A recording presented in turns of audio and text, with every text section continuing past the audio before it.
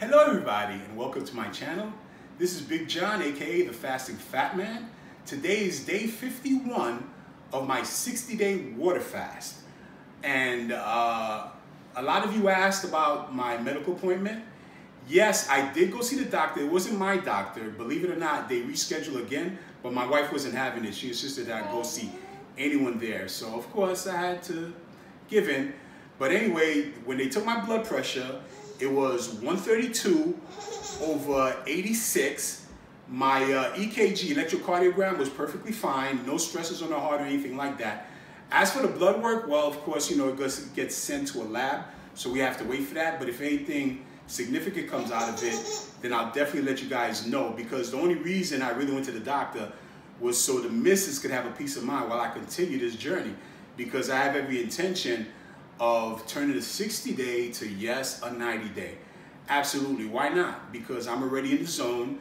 My body's adjusted. I never feel hungry. I feel a lot of energy. I have no problem with it. So, of course, once the 60 days is done, the blood work should be back by then, hopefully. But if not, I'm going to continue on to the 90. Basically, the only thing that can really stop me is if there's some adverse medical condition from the fasting. Other than that, I'm going all the way, baby, and I welcome all of you to the journey. I had a lot of people write in from, you know, wishing me well from other parts of the world, Mexico, Indonesia, Ireland, I believe. So I'd like to thank all of you for watching. Please like and share this video. Please subscribe if you haven't. And I believe there's some kind of bell icon or something like that. I always hear about it when I watch other YouTube videos. So click the bell icon so when I upload a video, you guys will know about it. But anyway, let's wait and see where we're at.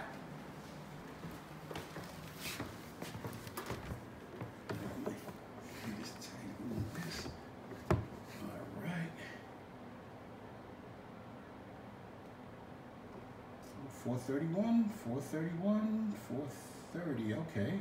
431, say 430 and a half then, since it fluctuated. Okay, 430 and a half.